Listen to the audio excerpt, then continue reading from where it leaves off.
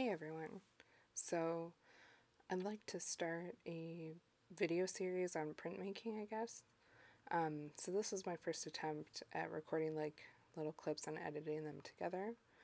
But this studio session, which was from a couple of days ago, was a bit of a stressful day, and I had like forgotten my tripod, which means there's some really awkward camera angles here, which you're seeing right now. And I was only able to film the process up until the locking of the press, which is the point where you have all of the little pieces of type or the block locked up and ready to print. So this is what you're seeing right now. Is the type is set, which I do outside of the press bed. And right now I'm actually trying to take a little piece of wood, which we call furniture, and kind of stuff it in into this little bundle that I've tied up. And I decided that that was too much. Normally you wouldn't do that, but you can see it kind of have these like small pieces of leading, it's called, or just small pieces of lead, and transferring that from this galley or this almost baking sheet like thing is actually kind of difficult. So I was trying to think about how to do that in this case, and this is probably one of the most time consuming parts of printmaking. If you're only doing one layer, which this print is, the biggest, most time consuming part is actually getting everything all set up. And you can kind of see how the type moves a lot when I'm trying to move it, and that was making me really nervous. So now I'm trying to transfer it from the galley onto the printing bed and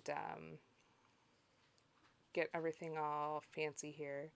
It's kind of hard to do that because it's a little nerve-wracking, I would say. And then now that it's actually in the bed, you can move it to the angle that we want to print it at. And so I'm stepping away from the press to actually get those pieces of wood or metal that I mentioned before called furniture. So that's a big part of printing on a letterpress, and that was a quick test of the paper size that I'm going to use. So just making sure that it fits. Now, it's not the most accurate test because when you roll or print on a letterpress, you lose a little bit of space.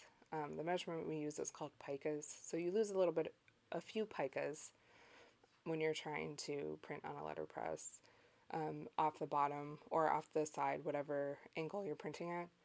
But in general, unless you're cutting it really close, you can do that just fine. And as long as you're not printing multiple layers where registration or lining up layers would be an issue, doing what I'm doing right now isn't necessarily artistically irresponsible.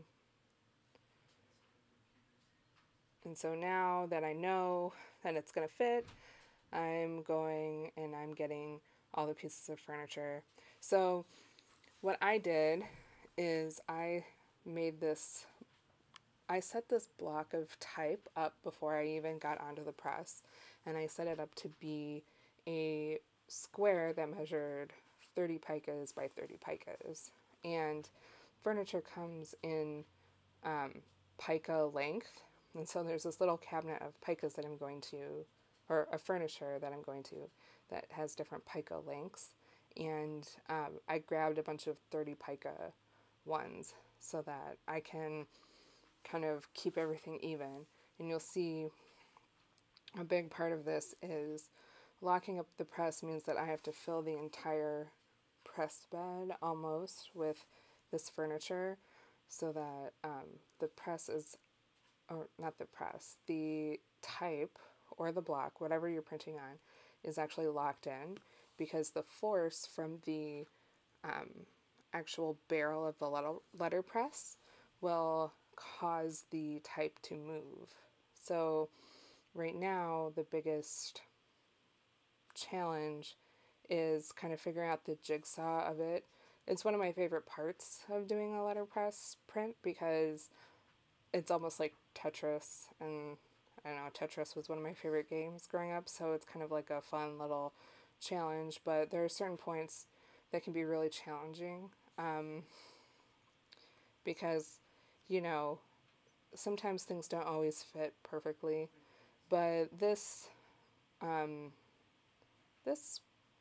print was actually not too bad in terms of actually setting up the type. So now that metal thing with the hole in it that I just put in there is actually to help with the fact that things don't fit exactly perfectly. And so we have these things called quoins, which is what that is. And we have these little keys, well, I think, yeah, keys that you put in them and then twist it, and they'll expand. So right now it's a preliminary check of how loose the letters are, and they're pretty loose. So one of the things that you can never be too cautious of is checking how loose your letters are, because I set that type last week or a week before this printing session, and it was extremely tight. But obviously over the week that I was gone, it loosened up, probably just because of the fact that like I tied the string, and then over time it relaxed because it's a lot of metal that it's holding together, but also because it was quite a humid day. I took the audio out because it was really really distracting, but you could hear it was pouring outside before I stripped the audio from these clips. So those things kind of factor into how the actual type behaves, and how the ink behaves, and how all sorts of things behave, which is a fun added little challenge, but also a little frustrating at times. So now I've set everything up and I've got the other ones. So there's my little ruler that I blocked with the camera, but there's a little ruler that I'm using that has the pica measurements on it. And that tells me what size furniture I need to get. So yeah, I measured that out, the space between that reglet and that other large piece of metal furniture, and then I grabbed some pieces of furniture that fit that size. So now here comes my key, and there we go. Just twisting it up to get it all nice and tight. So that's kind of a fun thing, because you can kind of see all the letters and furniture and everything shifting. The whole premise is you want to make sure that nothing is shifting, right? And sometimes if you make it too tight, everything will kind of push up a little bit, so you also have to check that, and to make sure that things aren't pushing up, or that they're not, that things aren't type high that shouldn't be type high. So it's kind of what I'm doing right now, checking how loose everything is, and I believe at this point I've noticed that the word little is a little too loose. Yeah. So now I'm going in and I'm just putting more leading in there to make it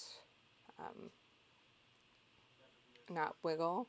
And then I had to go back in and retighten it. And of course, this is a really bad habit for printmakers, actually. So education by like doing as I say, not as I do. So don't do this if you are ever on a letterpress. So don't leave don't leave the key in like that while you're working. Because one time I know somebody who left a key in like this, and then they tried to ink up the press, and the barrel got stopped. It got caught on that, and they were like, "Why is my press not rolling over?" And it was a bit traumatic at the moment because they were going with a little bit of force because you kind of get into a groove when you're about to ink, and yeah, they were they were a little shocked, but the press wasn't damaged and nothing bad happened. I mean, they're very hardy machines, but there's also not very many of them left, so like it's kind of terrifying whenever you hear like a crunch or it stops unexpectedly. So that is a terrible, terrible thing. Do not do it. So now that I've fixed the type, I'm checking it again, and it looks like it's ready to go. So now, here's a different shot of me just wiggling the type and checking it, and I thought it's a nice, decent shot because you can actually see what it says up close, and you can see how it looks. We went from an empty press bed that I showed at the beginning of the video to this. And now, I don't know why I filmed this, but I guess it was like I wanted to show what kind of ink I was using because the lighting in the studio is a little yellow. So you can see that I'm using this beautiful gold ink, and then I'm switching the press from print to trip. So if you have it on print, it prints, and if you have it on trip, it just inks the letters up and doesn't print. So now I'm just inking up the letters, and yeah, there's the letters all inked up. I'm ready to make a beautiful little print. So there we go.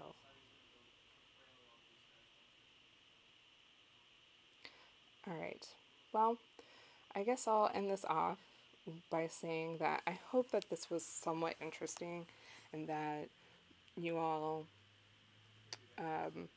learned something new about letterpress today. If you or anybody you know would be interested in seeing the whole process from start to finish or seeing the actual print process where paper is loaded up and printed, feel free to let me know, and I will not forget my tripod, and I will do my best to make a nice informative video for you guys. And until then, I have put up this nice, lovely picture of the actual result from that printing session. And so you can see the effort that all the printmakers you know, if you know any printmakers, go through to make all the lovely art that you see in your daily lives. So I guess don't forget to check the description. I'll have some more information in there about parts of a letterpress, and also I'll have my information about my social media and Instagram and all that kind of stuff. And feel free to check me out, and I hope you have a wonderful day.